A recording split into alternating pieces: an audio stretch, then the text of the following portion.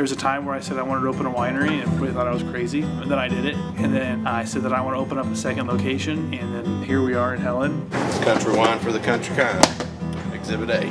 We're trying to get it open by Friday, just under a huge time crunch. There's nothing more important to Matthew and I than family. That's why we do what we do. That's why we're taking this risk. Because right now we live in a barn. It's really small. We're quickly outgrowing it as a family. So we sat down one night and we thought, well, how are we going to be able to afford a house anytime soon? So over on the hill, we'll have our farm-style house.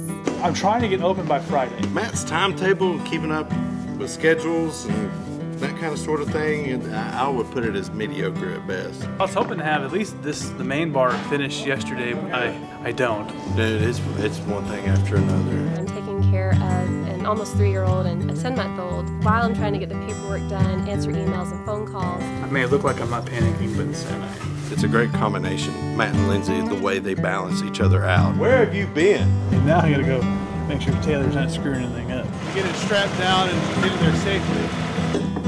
I'm extremely thirsty. This is the only perk that matters. Yeah, well, he said he'd be here before 1 o'clock. Gotta get all the glasses out, porch cleaned off with all the tools. I've got to redo all that. We've got to get wine chilled, we've got to get beer chilled. It's crunching. We're getting there. In 30 minutes. I'm tired. I'm hungry. Of course today. I wasn't gonna fail again. I wasn't gonna be another statistic or another guy who said he's gonna do something and it did not work out. I've always wanted to say if I'm gonna do something, especially if it's big and grand, to actually execute it.